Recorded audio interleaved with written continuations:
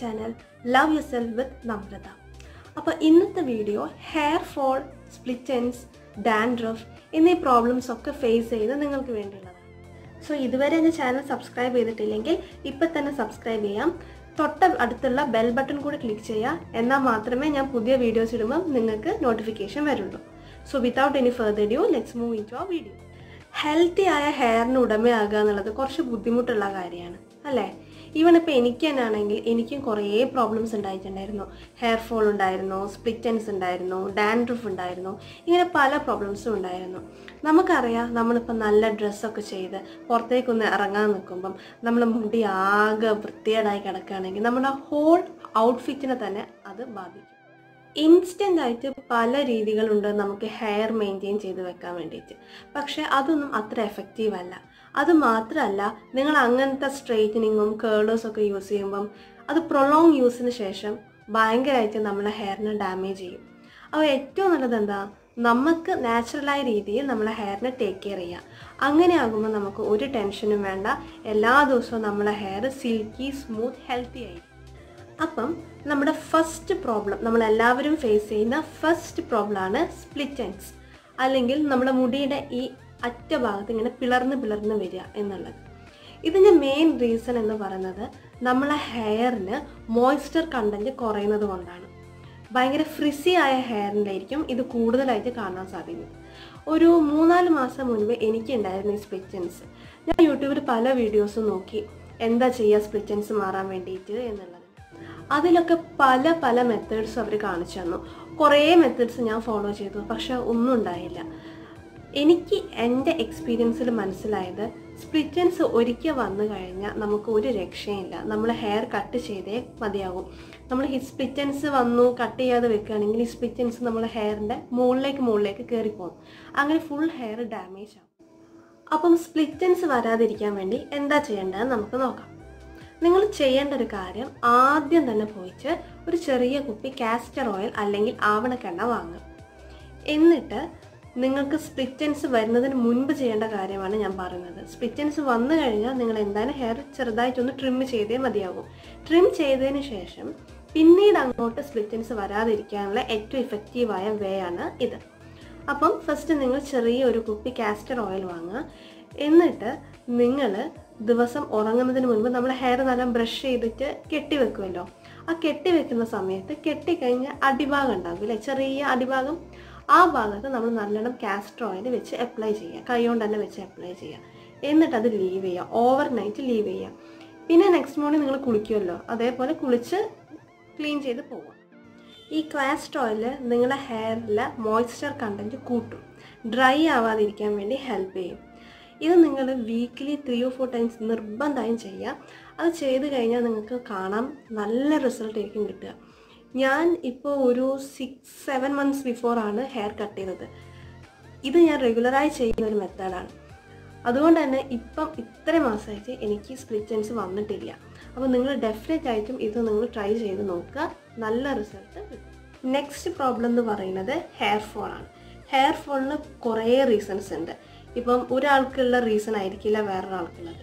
Normally നമ്മൾ കണ്ടുവരുന്നതിൽ ഉൾപ്പെടുന്ന reasons ആണ്: ഒന്ന്, ഹോർമോണൽ ഇംബാലൻസ്; രണ്ടാമത്തത് നമ്മളെ ഹെൽത്തി ഹെയർ അല്ല എന്നുള്ളത്; മൂന്നാമത്തത് നമ്മുടെ ഡയറ്റിലെ പ്രോബ്ലംസ്. ഇതൊക്കെ അപ്പം നിങ്ങൾ ചെക്ക് ചെയ്യുക നിങ്ങളുടെ റീസൺ എന്താണ്.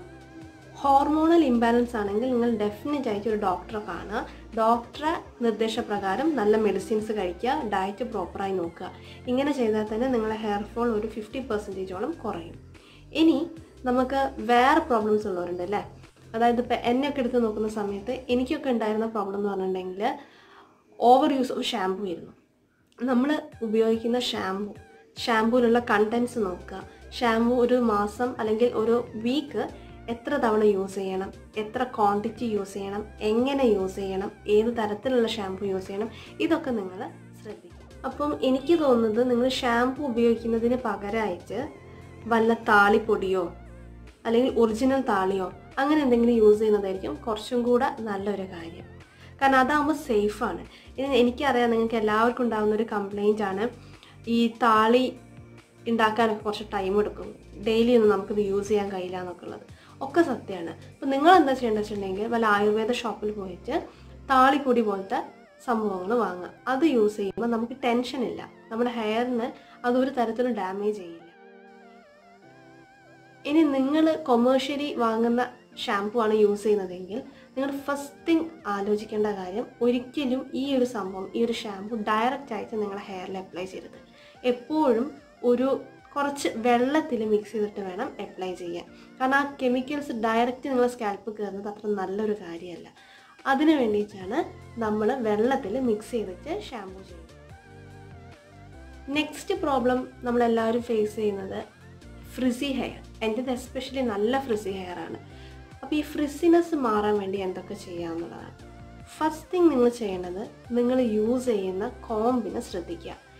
നിങ്ങൾ യൂസ് ചെയ്യുന്ന കോമ്പ് വീക്ക്ലി വൺസ് എങ്കിലും ക്ലീൻ ചെയ്യണം. അങ്ങനെ ക്ലീൻ ചെയ്താൽ തന്നെ നമ്മുടെ മുടിയുടെ പല പ്രശ്നങ്ങളും മാറിക്കിട്ടും. രണ്ടാമത്തത്, നിങ്ങളെ കോമ്പ് വിടവുള്ള തരത്തിലുള്ള കോമ്പ്. ഇപ്പോൾ ഇവിടെ ഞാൻ നിങ്ങൾക്ക് 2 കോമ്പ് പരിചയപ്പെടുത്താം. ഒന്നൊരു പ്ലാസ്റ്റിക് ടൈപ്പ് കോമ്പാണ്, വേറൊന്ന് ഒരു വുഡൻ കോമ്പാണ്. അപ്പം നമ്മൾ കുളിയൊക്കെ കഴിഞ്ഞ് നമ്മൾ എന്താ ചെയ്യുക, മുടിയിൽ ജട കളയും അല്ലേ, ടാങ്കിൾസ് റിമൂവ് ചെയ്യും. ഈ ടാങ്കിൾസ് റിമൂവ് ചെയ്യുമ്പം നിങ്ങൾ ഇടേണ്ട ഭാഗത്ത്, സ്കാൽപ്പിലല്ല ഇടയുടെ ഭാഗത്ത് ഇത്തരത്തിലുള്ള ഒരു കോമ്പ് വെച്ച് ജട കളയുന്നതായിരിക്കും നല്ലത്. കാരണം നിങ്ങൾക്കറിയാം, ഇതിൽ ഈ കോമ്പിൻ്റെ ടീത്ത് നോക്കുക, നല്ല ഗ്യാപ്പ് ഉണ്ട്. ഈ ഗ്യാപ്പ് ഉള്ളതുകൊണ്ട് തന്നെ നമ്മളിങ്ങനെ മുടി കോംബ് ചെയ്യുന്ന സമയത്ത് അധികം മുടി പൊട്ടാതെ. നെക്സ്റ്റ് പ്രോബ്ലം നമ്മളെല്ലാവരും ഫേസ് ചെയ്യുന്നത് ഫ്രിസി ഹെയർ. എൻ്റെത് എസ്പെഷ്യലി നല്ല ഫ്രിസി ഹെയർ ആണ്. അപ്പോൾ ഈ ഫ്രിസിനെസ് മാറാൻ വേണ്ടി എന്തൊക്കെ ചെയ്യാമെന്നുള്ളതാണ്. ഫസ്റ്റ് തിങ് നിങ്ങൾ ചെയ്യേണ്ടത്, നിങ്ങൾ യൂസ് ചെയ്യുന്ന കോമ്പിനെ ശ്രദ്ധിക്കുക. നിങ്ങൾ യൂസ് ചെയ്യുന്ന കോമ്പ് വീക്ക്ലി വൺസ് എങ്കിലും ക്ലീൻ ചെയ്യണം. അങ്ങനെ ക്ലീൻ ചെയ്താൽ തന്നെ നമ്മുടെ മുടിയുടെ പല പ്രശ്നങ്ങളും മാറിക്കിട്ടും. രണ്ടാമത്തത്, നിങ്ങളെ കോമ്പ് വിടവുള്ള തരത്തിലുള്ള കോമ്പായി.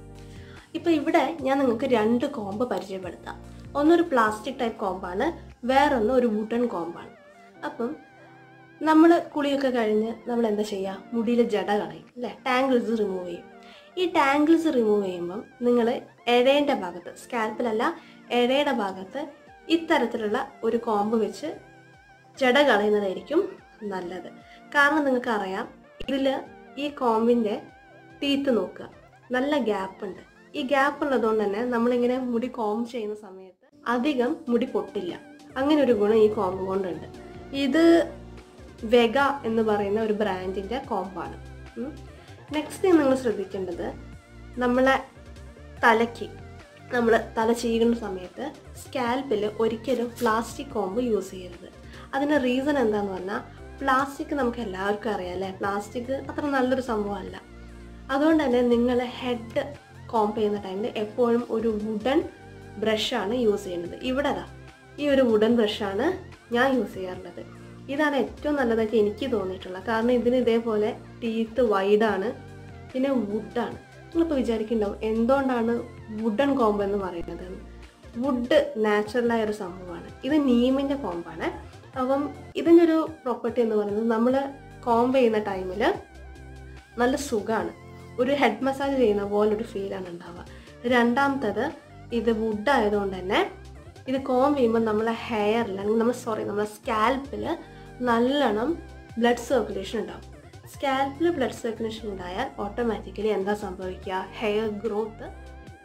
ഹെയർ ഗ്രോത്തിന് വേണ്ടിയുള്ള നെക്സ്റ്റ് ഒരു കാര്യം എന്ന് പറയുന്നത്, നിങ്ങൾ ഡെയിലി ഉറങ്ങുന്നതിന് മുൻപ് മുടി ചെയ്യുന്ന ടൈമിൽ ജസ്റ്റ് മുടി ഒന്ന് ഇൻവേർഷൻ മെത്തേഡിൽ, അതായത് ഫുൾ മുടി എടുത്തിട്ട് മുന്നോട്ടേക്ക് ഇട്ടിട്ട് ഹെഡ് മസാജ് ചെയ്യാം.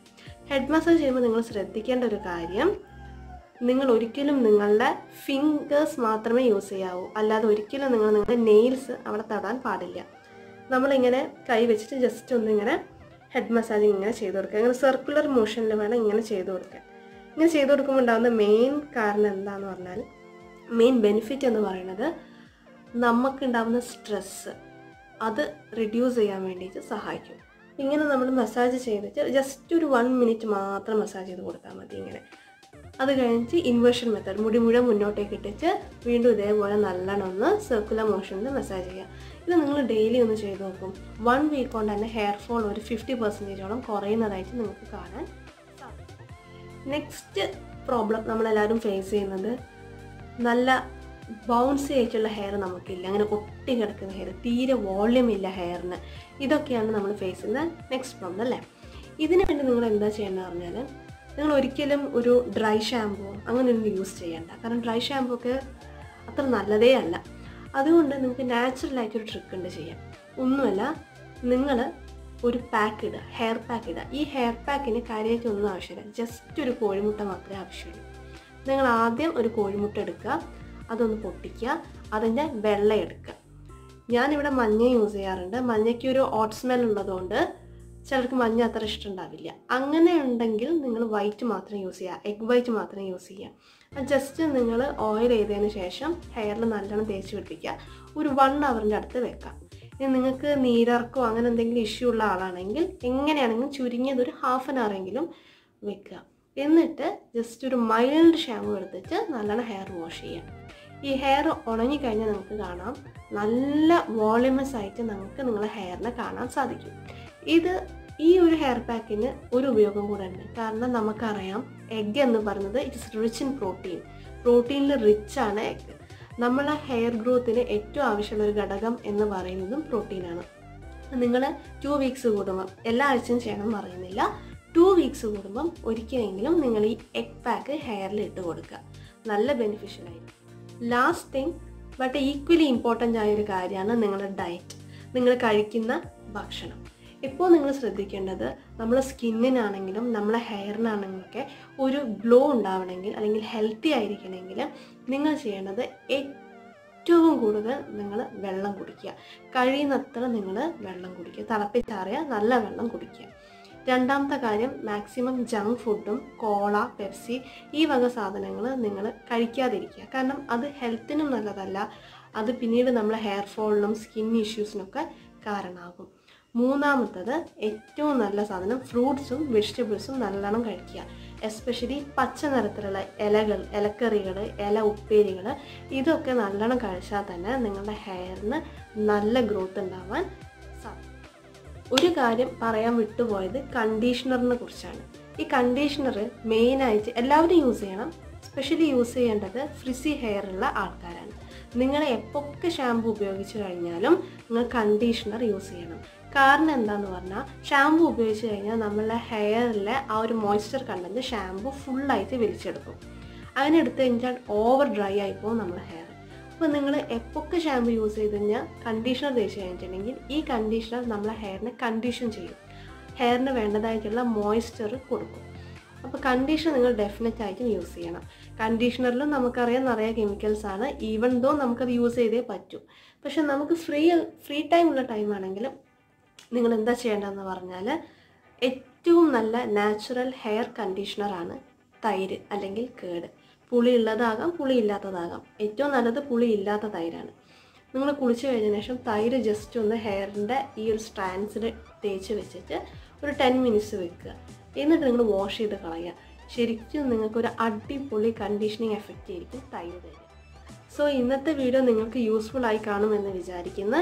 ഞാൻ പറഞ്ഞ എല്ലാ ഹാക്സും നിങ്ങൾ ട്രൈ ചെയ്ത് നോക്കുക. ഇഷ്ടമായിട്ടുണ്ടെങ്കിൽ ലൈക്ക് ചെയ്യുക, കമൻറ്റ് ചെയ്യുക, പിന്നെ സബ്സ്ക്രൈബ് ചെയ്യാൻ മറക്കരുത്. സോ നെക്സ്റ്റ് വീഡിയോ കൂടെ ഞാൻ വീണ്ടും വരുന്നതായിരിക്കും. So stay tune, be happy and take care.